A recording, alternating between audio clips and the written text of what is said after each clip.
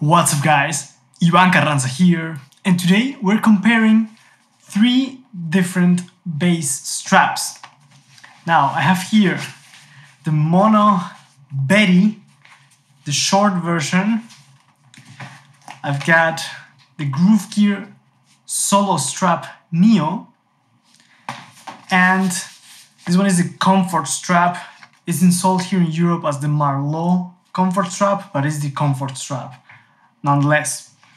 Now, of all of those, I've had the GruvGear the longest, and I've made a video about it, but I'm gonna put on a bass and go through all the details and show you what I like, what I don't like about all the straps. But first, let's start with the GruvGear, because this one is, like I said, the one I've had the longest.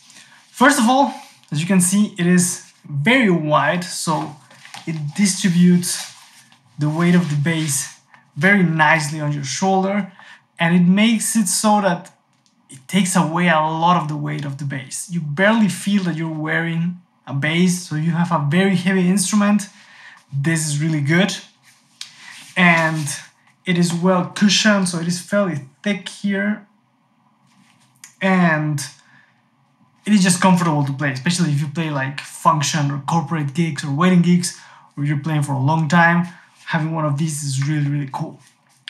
What I don't like though is that, as you can see here, the way to adjust it is that you have this piece of leather and you move it around and you have to bolt it to these holes, so you're set in the degree of adjustment that you can do. You only can move the strap so far. So sometimes for some instruments, the perfect position is between the two holes, and you're kind of stuck and you have to pick either a bit higher or a bit lower.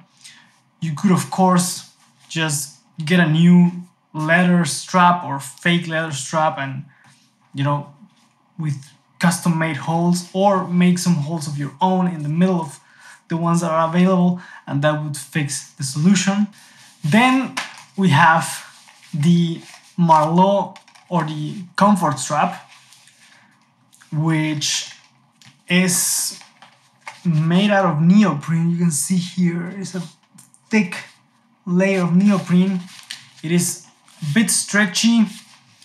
You've got this kind of seatbelt adjustment here and some somewhat thin ends on the strap where you put around the pin.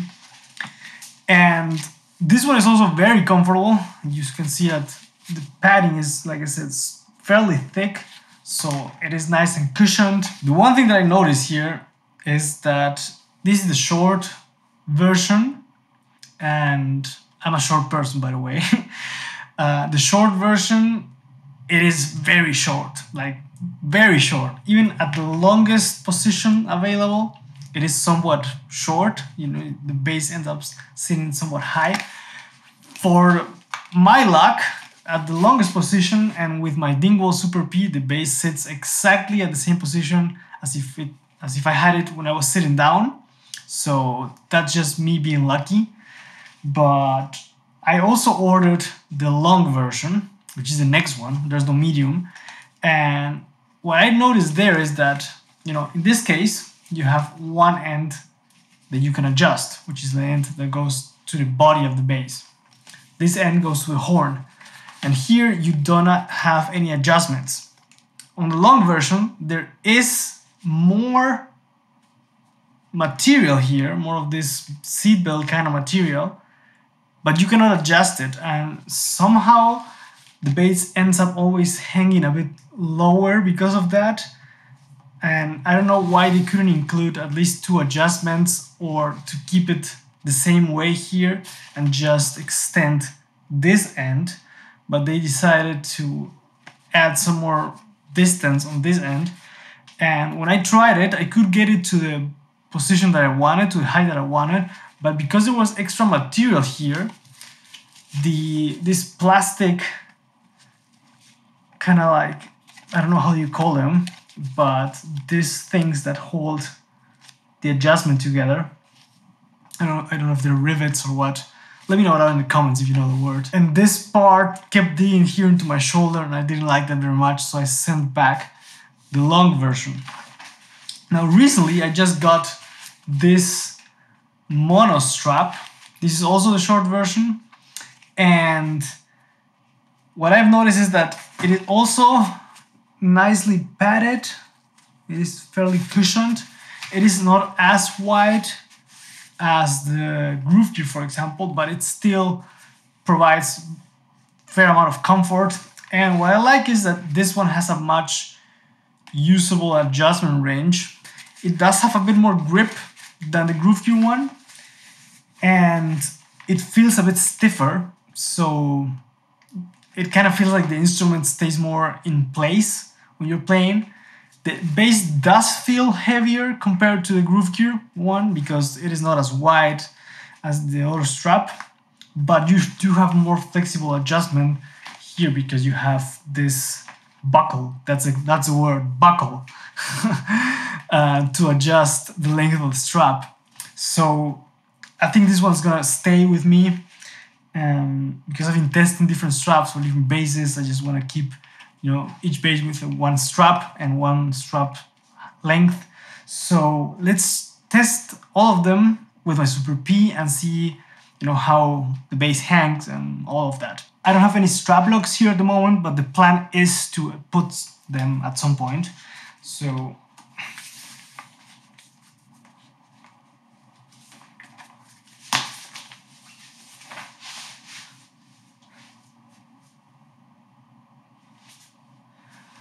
as you can see, the bass, hangs pretty well. I can move it.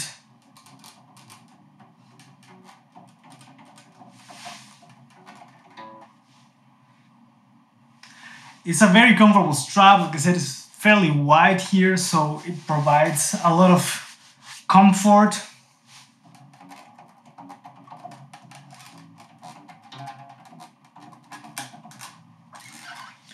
But it does move a little bit. Not too much, but a little bit.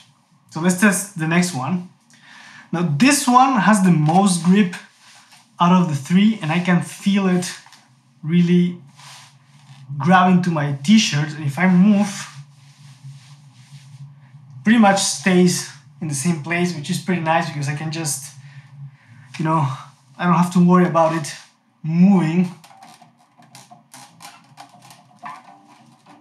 Now, like I said, this one is the one that feels the stiffest out of the three.